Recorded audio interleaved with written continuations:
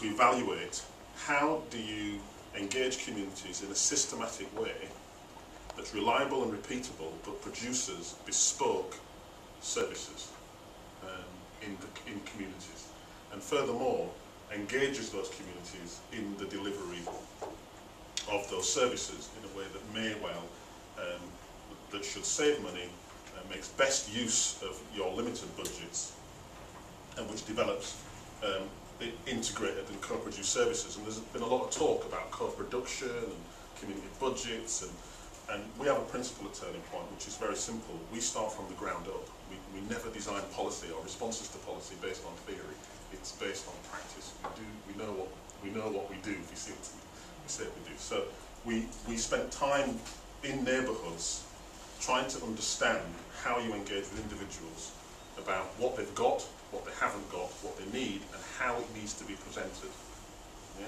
Because that's critical. I mean, certainly in health and social care, as in housing, you know, half the impact of a service is its use. People don't use it, there's no chance of it having any impact at all, basically.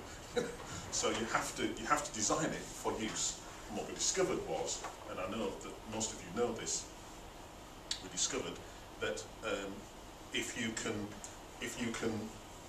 engage people, if you can train them, and if you can value the knowledge of their community, actually you get a massive plus. That's how you build resilience. You know, so it seems really simple, almost a blinding glimpse of the obvious. It doesn't happen that we give people who are at the sharp end of the inverse care law, i.e. the law that states that those people in need of help most tend to get it least.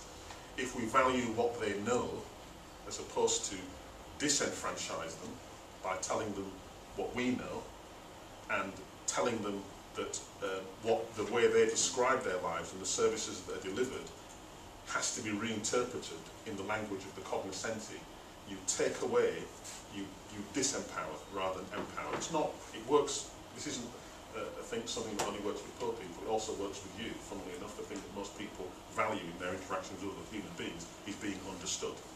Yes. So we've developed a methodology which Gemma is about to talk to you about, which is reliable in that it consists of the same things every time. It is repeatable and scalable, but results in bespoke services that are relevant to the community where we are working. Does that make sense? Good. Right. In that case then, I'm going to hand over to Gemma, who's going to take you